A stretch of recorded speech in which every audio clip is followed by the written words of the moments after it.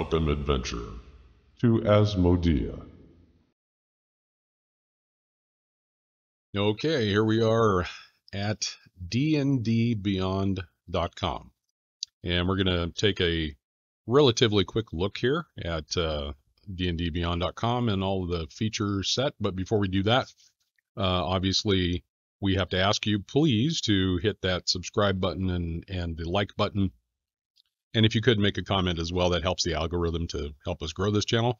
We have so much content coming at you, and hopefully getting it out as quickly as possible. I just did a video on another player resource called Hero Forge, and you'll see a little card pop up about that. It's in our player resources playlist, which as of this recording is small, but it's going to grow quick, trust me. So please do that for us. It'd be great. So dndbeyond.com, if you have not been here, you're missing out. And I'm kind of shocked at some of the people that I know that I mentioned it to, and they said, "What is that?" And they didn't realize that it was even here. It's pretty shocking. I use it all the time, even as an experienced player.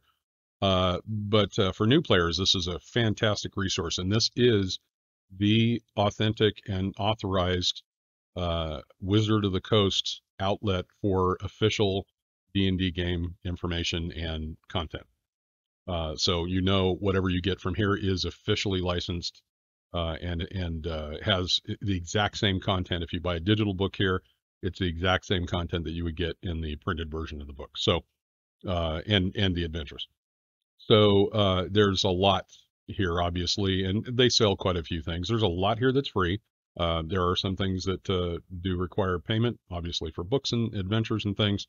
And they do offer a subscription that does give you some benefits, and I'll show you that in a second. But for new players, this is a fantastic place to start.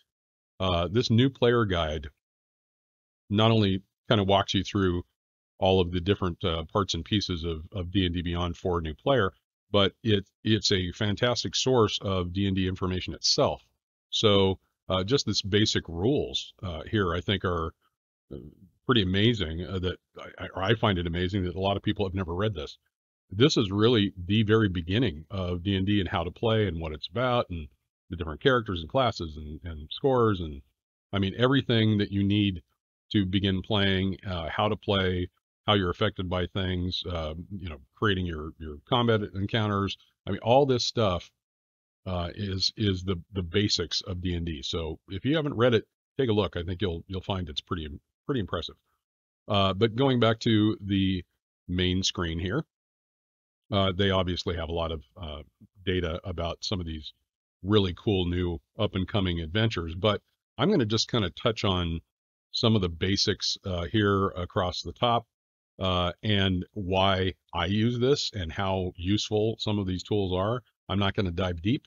I'm going to let you do that because you should really learn about that, but there are a couple things I'm going to touch on that are kind of cool. So first of all, let's look at this collections tab. Now, this is really all of your stuff in dndbeyond.com. It is your collection of your characters, your campaigns that you're involved in, your encounters, if any, homebrew stuff. And if you're not involved in homebrew, I have never really been involved in homebrew, but if you're not involved in it, more and more people are getting involved. And now I'm beginning to realize that there are times when it would have been super useful for me. But it's really a collection of things that you have created that are unique for you. So you could, create a spell or a monster or magic out of background, whatever it is, and you can base that, and you can even look at some of the items to base it off of. You can base these items off of existing content that's already out there, that's official content, and then tweak it and make it your own. And then you save it, and now you can share it and use it in other campaigns, assuming the GM allows you to do that. And it's awesome. You can share it with your friends, and they're almost like trading cards. It's kind of cool. So that's homebrew. Then there's my dice. I'll show you this real quick. These are the digital dice that you own that are available to use here at dndbeyond.com. I got this as part of my signing up for something. I don't remember what it was, but this is kind of this red sparkly die. Then you get the white ones and then the standard black ones. But you use those here, and I'll show you those in a second, so you'll be able to see how they're used. So let's kind of touch on characters. So this is a list of my characters that I have at D&D Beyond. And Lord Gyarth is clearly not level 2 anymore. He's been around for many years, but I think I was messing with something and I leveled him up here. But and for those of you that have seen the other videos, you know Gendon. He's popping up in all sorts of different maps. I use Gendon and King Karbaz as kind of NPCs that I bring into games with lower level players, just to kind of help them out, give them a little buffer so that if they, run into an encounter that's, and they don't, maybe it's their first encounter and they have no idea what to do, and they do everything wrong because we do as new players a lot of times. This is kind of the buffer characters that I use for that. Also, King Karbaz, I have him signed up in a test campaign here on D&D Beyond. I just wanted to do that so you could see what it looks like there. So let me just kind of jump into a character sheet and show you some of the cool features and why you might want to use this. This character sheet is amazingly complex, but it's so thorough because when you go to create a character, and I'm going to show you how to do that here in a minute, when you go to create a character, you kind of can't miss anything using, the tools here at D&D Beyond. So everything gets covered, all of your skill, your senses, your any of your proficiencies, any of your features and traits. I mean, all of these things are completed because it is using official rules, and of course it's computerized, so everything's digital.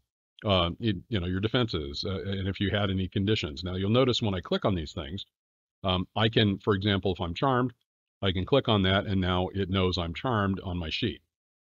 And I can even look at the details about that. And in some cases there, and you'll see it in a second, in some cases you can even modify some of the information there. Here's your exhaustion level. I mean, it's incredible the detail that you get here. But if you just want to know about deception, click on deception and it tells you, all of the information about it and your character's level of bonus or proficiency modifiers for that particular skill. And if you need to overwrite it, you have the ability to do that here. So just a plethora of detail. And what's even neater about some of these is, for example, if you have certain features or traits, if you come here, it actually even shows you what page in the player handbook to go to if you want to read up on more detail about that. Or you can click on it and kind of get the basic detail here. So again, super, super detailed and fantastic. Now, not lastly, I mentioned the dice. So the digital dice you can use to roll here. So if you're playing a game, say a tabletop game, you're actually playing in a tabletop, and you want to use this as your character sheet, and keep track of everything here, which is great. You can do that. And the cool part is you can roll your dice. So if I want to do a saving throw for wisdom, I click on this and there we go. And it pops up with a wisdom save of 17. It includes all my modifiers, bonuses, everything that needs to be there. If I want to do let's do, we'll do this dexterity. So you click on the dexterity modifier and it throws a roll up for you right there. So it's super useful. Also, if you need to do a short rest, long rest, you can do that here and it will act accordingly. If you need to go back and go into the builder, you can go here. But and lastly about this sheet is the sharing capability. And this is the coolest feature for those of you that play on virtual tabletops with people like me that run, for example, Foundry. And what you can do is you click on that and it gives you a unique URL to this player character sheet that you can share with anybody. They can see it. They can't modify it, but they can see it. And if you share it with a GM like me that's running Foundry, I can import your character, including your avatars and all of this data right into the game. So you don't have to go in and type everything out and try to create your character again, or fill all the information out again. It'll just suck it right into the game, and then I assign that character to you, and voila, you're ready to go with your real stats. And I think that's just really awesome. So that's a player character sheet, and even cooler, you can print it if you want. You can export it as a PDF and you can print it. But I love this layout, especially the fact that they don't make the roles themselves huge and the modifiers small. As a GM, I'm more interested in the modifiers than I am in these numbers. So it's incredible what this can do. So take a look at it, play around with it, go create a character. It's free to create a character. I think you can get, I'm a free account. I'm not subscribed. But if you have a free account, I think you can do up to 6 for free, which is usually enough for most people, unless you're really intense. So, okay, enough for characters. Campaigns. So I just have one test campaign that I created in here. And I'll show you the campaign. This is just all test information. This is my view as a DM. I can make DM notes that are public. I can create private notes for just me. And this is the link that is unique to this campaign that you can give to other people who they have to have a D&D Beyond account, again, which is free, that they can use, and then they can participate with their character if they like in that campaign that you're playing right here. So it's kind of a hybrid of tabletop and virtual tabletop. It's pretty much the same deal. So back to collections. Now, encounters, I'm not going to go into this because many of you don't really need to do this yourself because you're a player. For those of you that are DMs or GMs, this is a great place for you to be able to create an encounter for your players that's balanced for your players. And what I mean by that is that you can select the number of players, the levels that they're at, and then once you start looking at the various monsters that you're going to include, or NPCs that you're going to include, it will balance those based on the strengths and features of that particular group and the strengths and features of those monsters that they're going to encounter, and it will give you a clue as to how hard or easy that is. As GMs, we try to balance, so that we're not throwing, level 2 players up against a level 45 monster. It doesn't make any sense. We don't want you to get killed off right away because that's no fun for you. It's no fun for us. It's kind of pointless. So we try to balance those encounters. So it's a little tough and you got to think, but you're not going to get slaughtered right out of the gate. So that's where you create them, and it's really, really powerful. Now, actually, you know what? I will show you just one quick thing about this. When you go to create an encounter, and I'll create a new one here, you'll see that it basically gives you pretty much every monster type there is, but you'll notice where this monster comes from, that data for this monster. And this shows you level of difficulty and the whole bit. So if I look at my party, which is, level 5, level 5, level 5, level 5, if I, create a preset and I can add different characters and what have you, this then balances what I select here.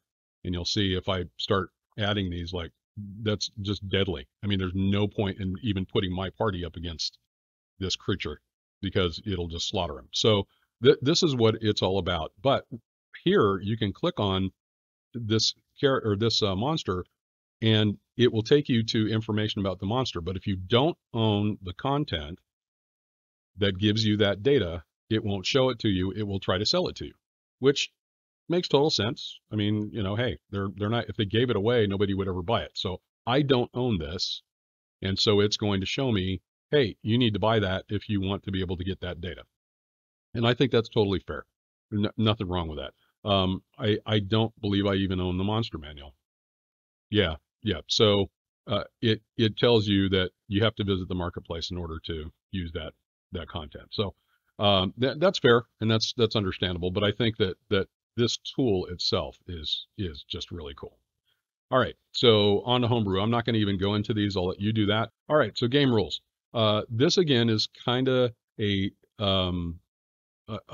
plethora of info, and if you click on these items, assuming you own the content for these items, it will take you right to the content information for that particular item. Now, I do have this information because it's part of the player handbook and I own the player handbook, so it's going to take me into that content.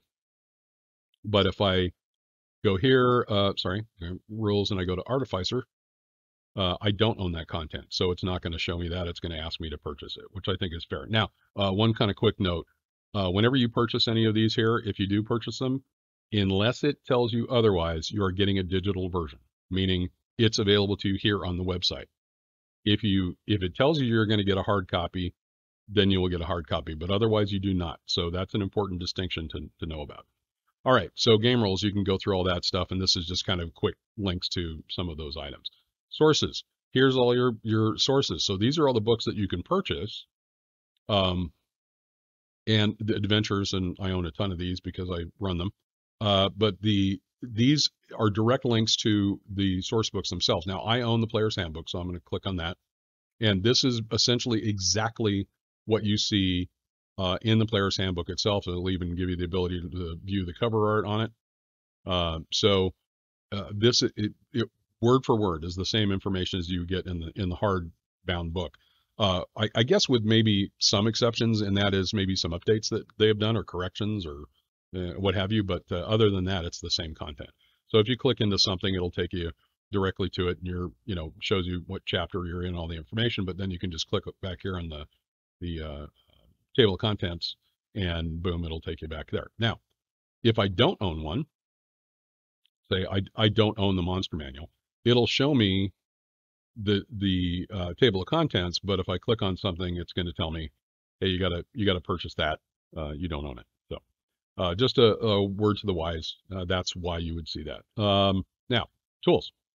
Your character builder. This encounters is basically what I just showed you from before. And yes, they have a cool mobile app, which is really neat. And if you're a GM and you have a Discord server like we have, you can add this bot to your server, and you can actually play right on the server. It's text-based, so it's not as pretty as doing something like Foundry, but it does offer you the bot. But what I think is the coolest part of this is the character builder. Now, it kind of gives you 3 ways to build a character. The standard is literally a walking through each thing step by step, and if you click this little box, it'll kind of give you extra help for beginners, but it literally walks you through step by step. The next is the quick build, which is not really quick. It still asks you a lot of questions, which is important because that's what you need to know to be able to build out characters properly, but it's quicker than the standard version. And randomized I've never used. I have never really tried it. I guess I probably should, but my understanding is it just kind of generates a random character based on a few small questions that you ask, and then it throws out the sheet for you. But using come in here and use one of these, create a character. You're not going to break anything, and you'll see how powerful this really is and what it makes you aware of that you otherwise may not be. So I'm not going to go through any more of these items here. The marketplace, really quick, I'll show you. You have their store, but what I think is amazing, and I just noticed this the other day, is this legendary bundle. For $800, you would get all 45 official digital source books and adventure books that are here. For $800, that's a steal, and that's as of this recording. So I don't know if that's going to change. It isn't $900 worth of value. It's way more than that. So I can tell you I've spent a ton here. But anyway, these bundles are available to you. I think here's the digital dice. I think is probably the only other thing I'll show you here other than subscriptions. These are the digital dice you can buy, and this is the one that I think is so darn cool. I like this one just because of what it does here. I just think that's interesting. So what you can do with digital dice is amazing. Otherwise, the only other thing is subscriptions, which you can get in the store as well. And there are some reasons for wanting to subscribe here, I think. As of this recording, it's basically $3 and $6. I think what's probably the most powerful about that is this ability to share the unlocked content. And what that means is share content you purchased with other players in D&D Beyond. So you can't just give it to everybody out in the world.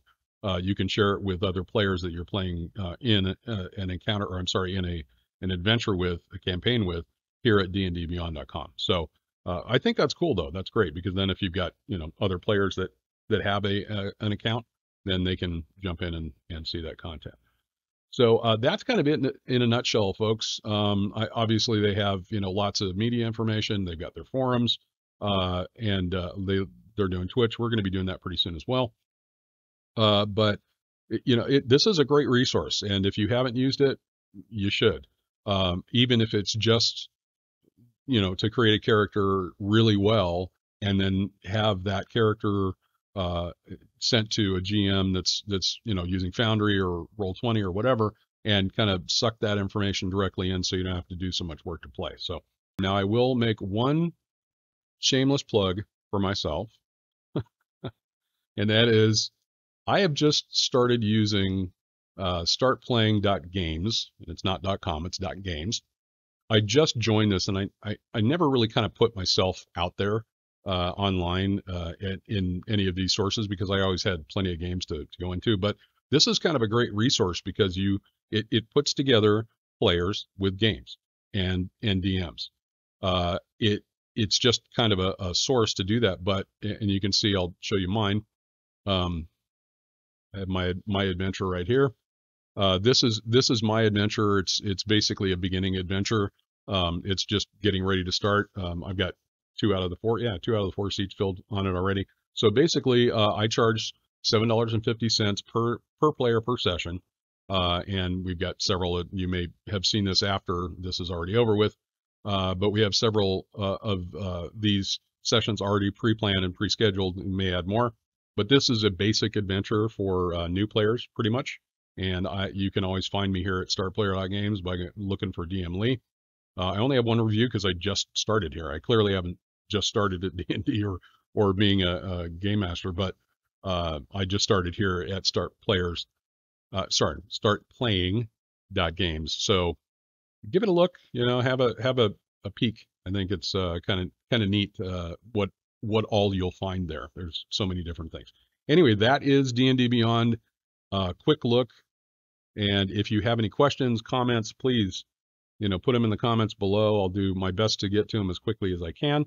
Obviously, hit that subscribe button and hit that bell so that you get notified of all this new content that's coming out. And there's going to be a ton, so hopefully it'll be super helpful for you. And if it's not, tell us what would be, and we'll be happy to jump in there and create one. So with that, as always, when you're adventuring, be careful, be safe, and be kind. Peace.